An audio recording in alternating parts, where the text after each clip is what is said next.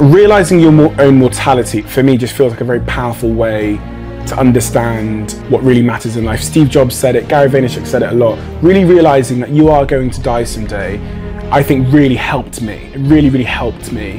And I just can't understand why some people will settle into a life they absolutely hate, with a job they absolutely hate, doing some things they absolutely hate, and then die. It just feels like you never actually got to live. When I think about people that are doing jobs they absolutely hate and they've done them for a long period of time, they're getting nothing from those jobs, they're just doing it to pay the bills, whatever. It's absolute insanity to me, the thought of existing to exist. That's exactly what it is. Like, you're existing just to exist. You might as well not exist.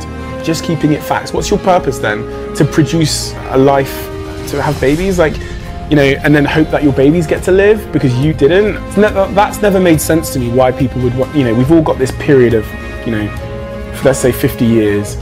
I just want it to be everything. I want it to be terrifying. I want it to be fun. I want to see everything and do everything and have every experience, because after that, we'll all go into the same hole in the ground, all of us. But some people want to use their 50 years sat in a call center, doing something they hate with someone they hate sat next to them, and all the stress of it. I'm just thinking, you've got nothing to lose. We're fortunate in this country where if we roll the dice and we go to the bottom, there is a support system. You know, the government will look after you. So people in this country and parts of the world where we have that support system, in your case, you're absolutely crazy.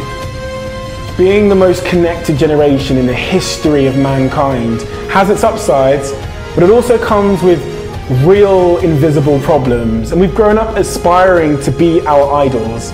And that's dangerous. I mean, aspiring to achieve great things is fine, but aspiring to be our idols is dangerous. It's dangerous to want to be someone you're not. It's also not possible, but it's dangerous.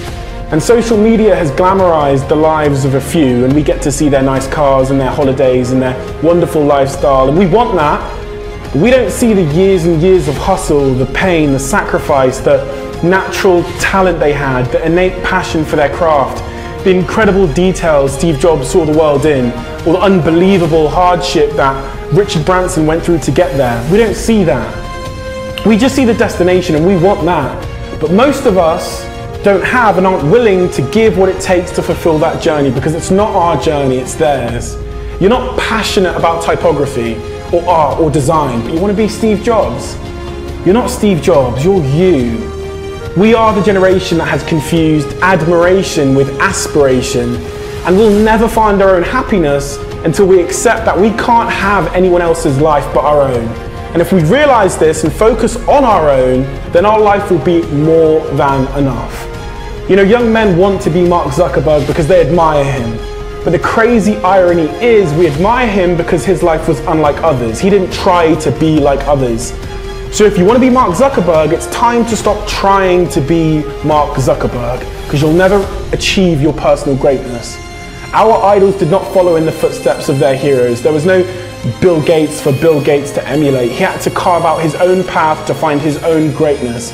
Each of our idols have uniqueness as their power. They had the conviction to disagree, the confidence to persevere, and the braveness to go against the status quo instead of embracing it.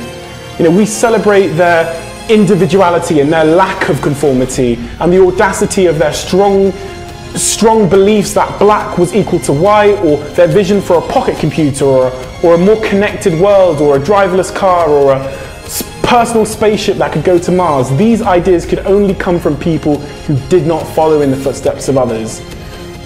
So my advice to my generation is, don't aspire to be your hero. Stop trying to mimic what you see them doing. Strive to be yourself.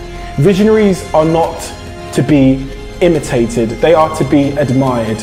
Trying to be someone else is a surefire way of becoming nobody at all. The only great person you can become is the greatest version of yourself, because all the other great people are already taken. And the funny thing is, once you become the greatest version of yourself, people will see your life and they'll make the mistake of trying to be you too.